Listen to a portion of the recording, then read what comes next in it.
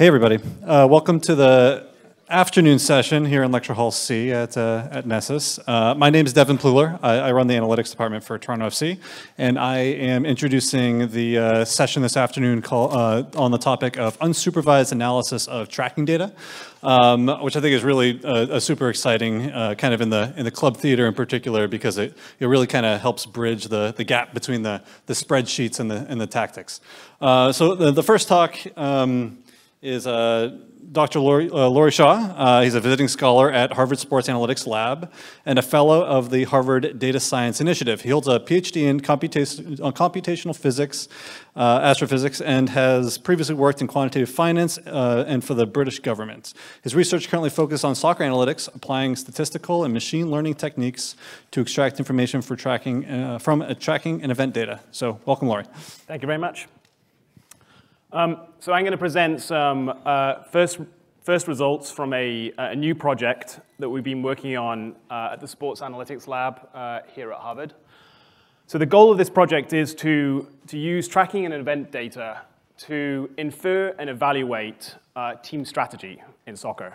And by that, I mean the set of instructions that a manager gives his team, both as a group and a set of individuals. The first step in this project was to consider team formations. So I'm going to present a data-driven approach for measuring and classifying team formations, analyzing their defensive and offensive configurations for each team separately, and for dynamically detecting changes in formations throughout the course of a match. So I'll start off by presenting some of the methodology, and then using a large sample of tracking data from an elite professional league, present some of the results that we have. So, of course, a team's formation in soccer indicates where each player should position themselves on the field. And the choice of formation is one of the most important tactical decisions that a manager must make on game day. It defines player roles, how they interact with each other, and influences the playing style of both teams. So on the left-hand side here, I've plotted what I believe is the first ever record of a team formations in a soccer match. It's for the Scotland versus England game in 1872. So England played with an adventurous 1-2-7 formation. So that means, in modern parlance, they started with 1 defender, 2 midfielders, and 7 forwards, while Scotland played with a more conservative 2-2-6 formation. And miraculously, this game finished 0-0. So obviously, tactics have moved on in the last 150 years. But we still, when discussing formations, still often refer to, discuss them in the sort of the nomenclature of number of defenders, number of midfielders, and a number of forwards, which is really a very crude way of, I'll let you turn that off.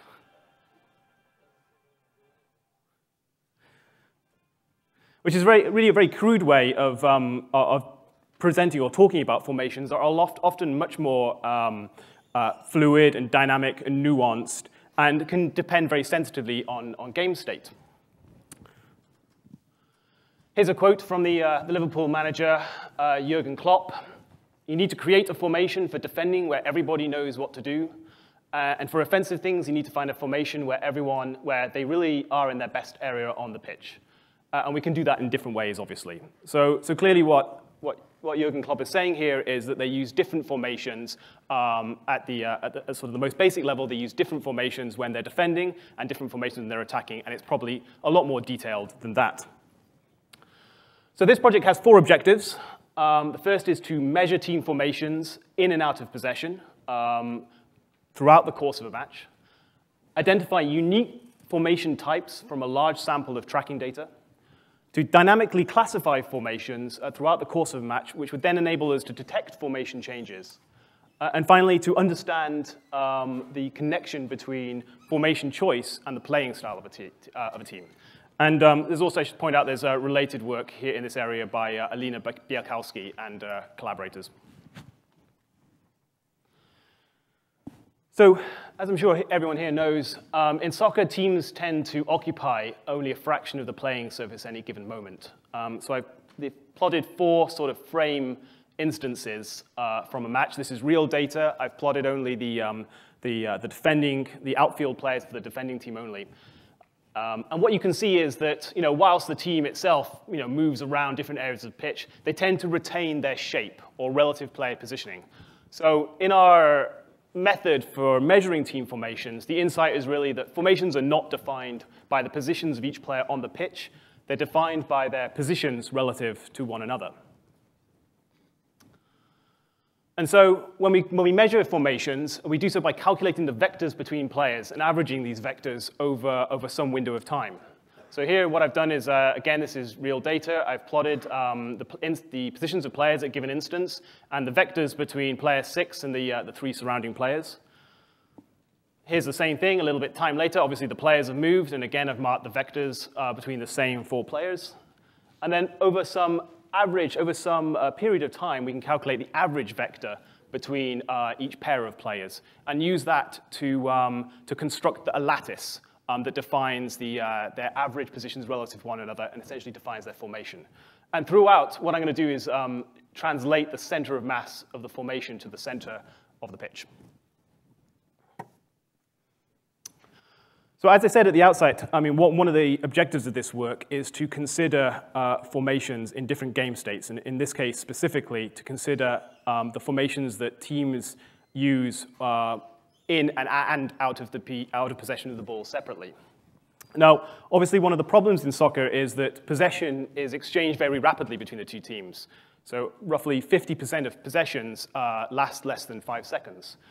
So to identify offensive and defensive formations throughout a match, we aggregate together consecutive periods of possession of the ball for each team into 2-minute aggregated possession windows. So this plot here shows the first 15 or so minutes of a match, and the red shaded regions indicate the periods in which the red team were in possession of the ball, and the blue shaded regions indicate the periods in which the blue team were in possession of the ball. And so we aggregate these together to gain an estimate of the formation of the team in possession and correspondingly the team that was out of possession in that window. And we do so by rolling the window forward with no overlap. We have a number of extra data selection criteria. We only include possessions that are greater than or equal to 5 seconds or start with a dead ball situation. And so the purpose of this is to remove those periods where the ball is just being exchanged very rapidly between the two teams, and neither of them are able to kind of really adopt an offensive or a defensive stance. If a substitution occurs, we end the window. Clearly, if a substitution occurs, that may also indicate a change in formation, and we always ignore the goalkeeper. And so typically, for a given match, this produces an average of 10 defensive formation observations and 10 offensive formation observations for each team. And so this is just an example of some formation observations. And you can see that we get very kind of realistic-looking results. So the top 2 plots here show examples of measured formations when a team is out of possession. So here you can clearly see what would be a classic 4-4-2. I'm always assuming here that the teams are playing from right to left. Here you have 3 defenders, what looks like 5 midfielders, and 2 forwards. And then at the bottom we have observations of formations when the team is in possession. So in this case you have 2 sort of central defenders, the fullbacks are pushed up, and you have a holding central midfielder. But in all cases you get very reasonable looking results. Here's a set of formation observations throughout the course of an entire match for a specific team in these 2-minute aggregated possession windows. And you can see here, so this is on the left-hand side, this is out of possession. This is on the right-hand side, it's the formation they adopted when they were in possession. So you can see, first of all, there's no indication that this team changed formation throughout a match. They played with 4 defenders, a central defensive midfielder, 4 more advanced midfielders, and a forward. And then when they're in possession, you can see the fullbacks pushed up and the wide midfielders pushed up to form a front 3. It's pretty clear, as you'd expect, that the defensive formation is much more compact. The ratio of the convex hulls here was about 0.5. And one other thing to notice here is that it's clear that the distribution of the forward players was much more broad than that of the defenders. So the defensive players tend to sort of retain their relative positioning, so even when in possession of the ball, much more strictly than the forward players. Okay, so in the first part, I presented a simple method for measuring team formations in aggregated possession windows using their relative positioning. In the next step, I'm going to use a large training sample of tracking data to try to identify the unique set of formations that teams adopted in that training sample. And then in the final section, I'm going to introduce a classification scheme that we use such that we can try to classify formation observations according to that unique set for any particular game, thus producing sort of strategic match summaries and being able to study changes in formation. Our training set contains 100 matches from an elite professional league, from which we obtain nearly 4,000 formation observations, half for teams when they were out of possession of the ball or when they were defending, and half for teams when they were in possession of the ball, so when they were attacking. And so the first thing we need to do if you want to group together similar formations is define a metric for assessing the similarity of formations. So the question that we're really asking here is that, imagine that we have this formation observation here. Can we develop a metric that tells us how similar this is to the three examples on the right? One thing I'll add here is that I've clearly added these sort of ellipses to the plot here. So as well as measuring their average position in our formation observations, we also measure how far they tend to deviate from that position. And so the ellipses always indicate the sort of 1 sigma or the 68% confidence region around those average positions. So we answer this similarity question using the Vossestein metric. So in the case of two normal distributions, two bivariate normal distributions, each with their own mean and covariance matrix, the Vossestein metric is given by this equation here. So it's the sum of the L2 norm of the difference in the means, plus the trace of some combination of the covariance matrices. So in the kind of trivial case when we're dealing with point masses, the covariance matrices disappear and you just end up with the, as you'd expect, the L2 norm. And sort of more generally, intuitively speaking, the Vossestein metric can be thought of in the following way. So if you imagine a bivariate distribution as being like a pile of dirt, where the height of the pile of dirt is proportional to the probability density, then essentially the Vossestein metric measures the cost or the amount of effort it would take to move that pile of dirt so it lines up with some other pile of dirt or some other bivariate distribution. And so when we're comparing two observations, we essentially treat it as an optimization problem. So what is the minimum cost of moving from one formation to another? And the reason why it's an optimization problem is you also have to solve the pairwise problem of figuring out which player in one observation is paired with a player in the other formation observation. The smaller the cost, of course, the more similar the formations. So one additional extension we add to this is to deal with the fact that two formations can be identical in shape, but some can be more compact than the other. And the goal of this is to identify unique types of formations according to their shape, removing the effects of sort of more compact or more expanded formations of the same type. And so to deal with this, we introduce a variable scaling factor k that essentially expands or contracts a formation around its center of mass. And so when we're comparing two formations, we search for this k that minimizes the Vossestein distance between those two formations. So essentially scaling out or removing or projecting out the effect of scale size on the formations. Okay, so in order to identify the unique set of formations, we use agglomerative hierarchical clustering. And so this process sort of follows this algorithm.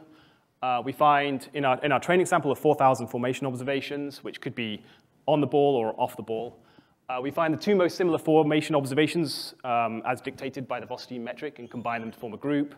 We find the next two most similar and combine them and repeat this process. And of course, eventually you begin to to combine groups, building up a hierarchy. And so, of course, you can plot the results of this process as a dendrogram.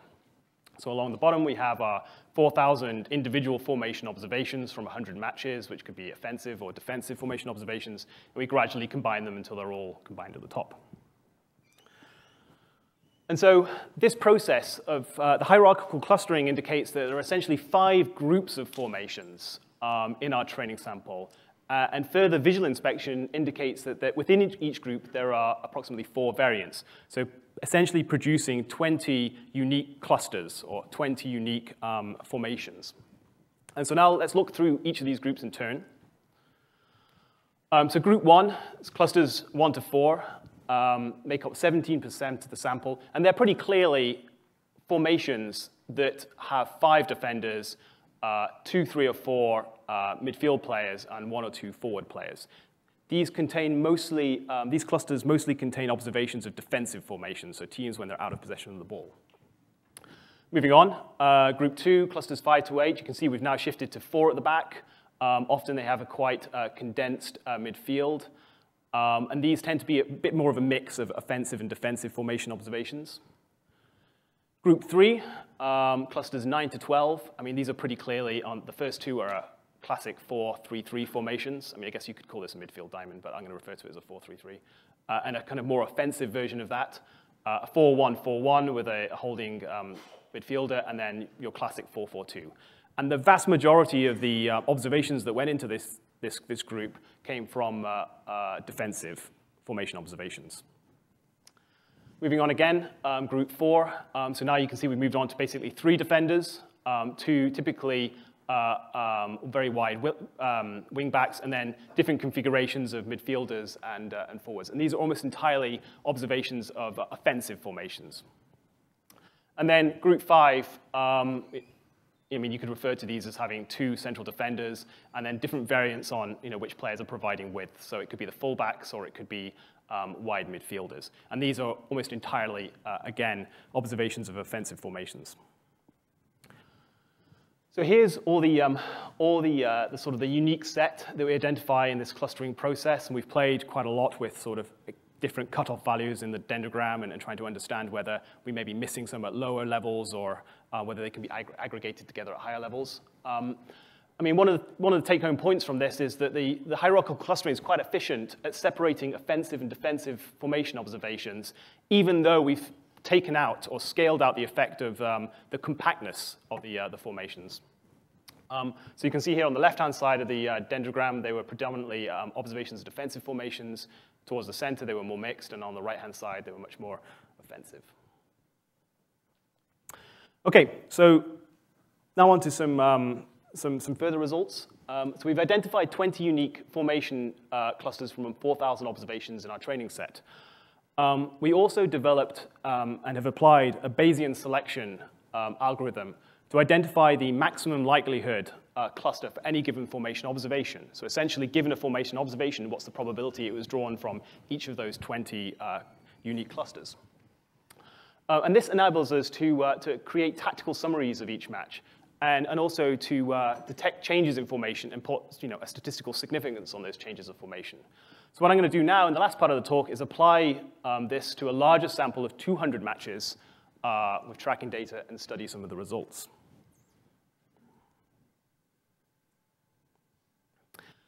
So one of the first questions you might ask are, which defensive and offensive formation observations are most frequently paired together? So essentially, like, how do teams transition from their defensive stance when they're out of possession of the ball to their offensive stance when they're in possession of the ball? And so this Sankey diagram indicates the most frequent pairings that we observe in our data. So on the left-hand side, you have sort of defensive clusters when teams are out of possession, and on the right-hand side, you have offensive clusters when they're in possession, and the numbers refer to the cluster number. So for example, here's cluster 2, and teams that defend or have defensive formation observations that are drawn from a cluster 2 tend to have offensive formations that are drawn from cluster 16. And you can see here there's a pretty clear story. I mean, the wide defenders would push up. The holding midfielder sort of largely stays put, and the two midfielders on either side of them, when they gain possession of the ball, tend to tuck in behind the two forwards. But not all clusters have a unique one-to-one mapping. So for example, we find that teams that typically defend with this 4-3-3 can transition into either cluster 10, where effectively the two outside forwards tend to push wide, and the two outside midfielders tend to tuck in behind them, or into cluster 18. So the fullbacks are here, they're providing the width, and the three central forwards remain fairly narrow. So I think there's kind of 2 points here to take home. One is that you can see kind of a pretty clear story of how teams would transition from defense to attack, and that's important because otherwise, if you couldn't see how players would move when they gain possession of the ball, that would be worrying. And the second thing, of course, is that a team can have one defensive formation, but can transition into several different options, and we see that throughout the data set.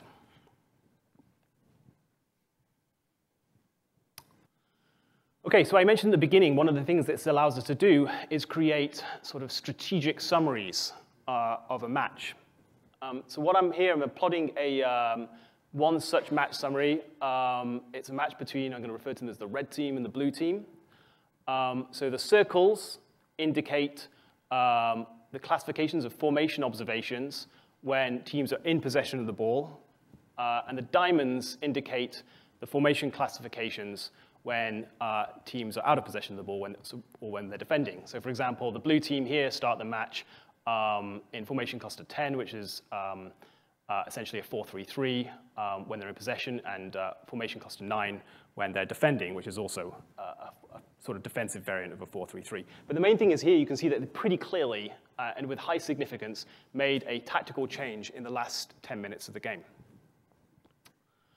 So one of the things our algorithm allows us to do is then kind of try to study these in a bit more detail.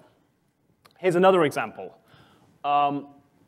So in this game, the story of this game is that the red team go a goal down quite early on.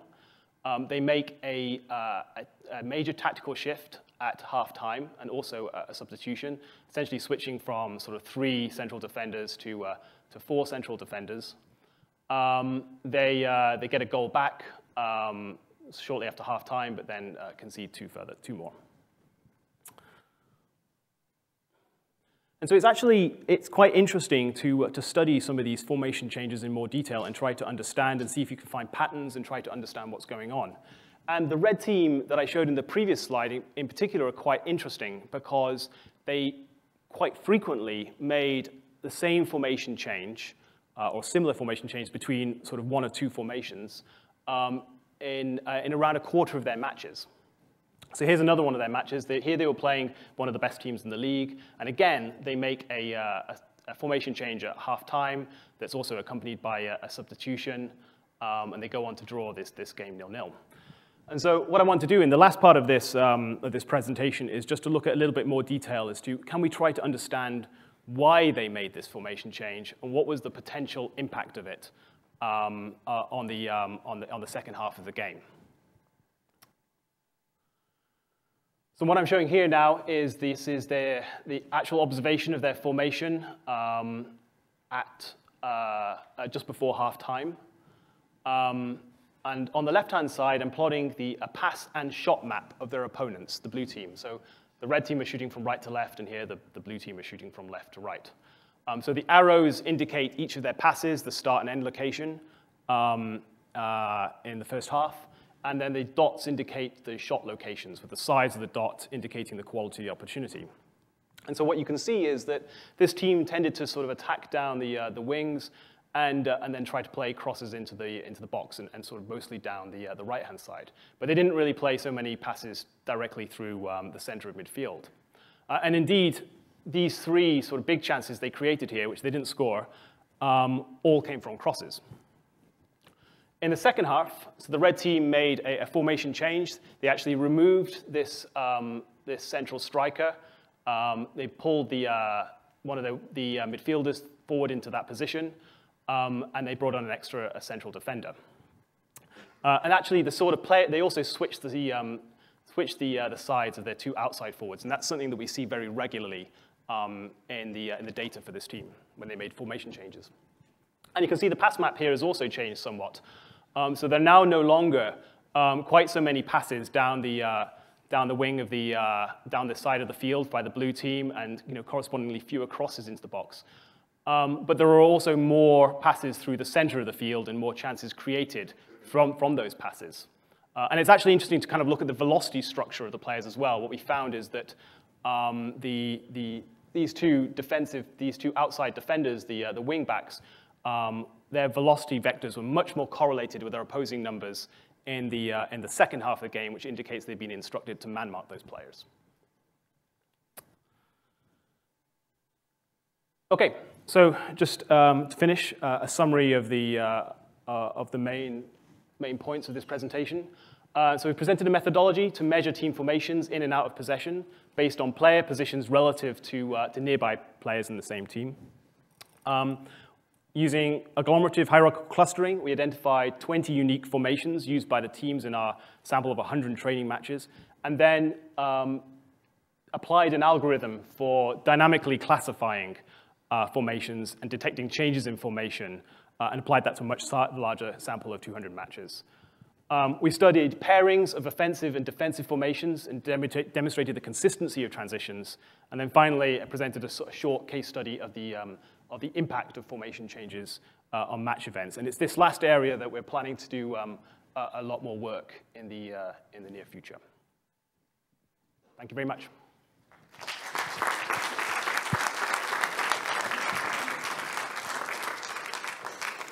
We've got time for 1 or 2 questions. So formations depend mainly on possession type, right? But within maybe the same possession type, these formation probably depend on ball location as well, right? Did you try to incorporate any kind of the location, ball location into these analysis? So you're asking, did the formation depend on sort of how far advanced up the field the teams were? The location of the ball. Let's say we are attacking and ball is in our own field, own half. So my formation should be different than when the ball is in the offensive side, right? Yeah, so actually, I mean, one of the extensions we're making to this work is rather than just to sort of consider in possession and out of possession, consider different phases of possession. So like teams often talk about transition when they've just won back possession of the ball, establishing possession, progressing it up the field, and creating opportunities. And ideally, what we want to break down is break down the game more finely into those phases, and for defending also a high press and a low press, and to study the formations in even more detail. One more. Hi, thanks, Laurie. Super interesting. If I understood correctly, you filter out initially all these scenes where the ball is flipping around, like 5 seconds with team A and then another 5 seconds team B. Yep. Have you considered using these filtered data to identify and quantify something like the wildness of the press of some teams? Yeah, I mean, we'd love to do that. Again, it's sort of similar to the previous question. Trying to study transitions seems to be a thing in its own, in its own right, and sort of to consider, are the team, when they're defending, are they playing with a high press, and what are the players doing there is obviously very different to what they're doing when they're defending deeply. And actually, one of the things we're adding to this is to consider the full phase space. So rather than just considering positions, also consider velocity structure in the clustering as well. Let's thank Laurie one more time.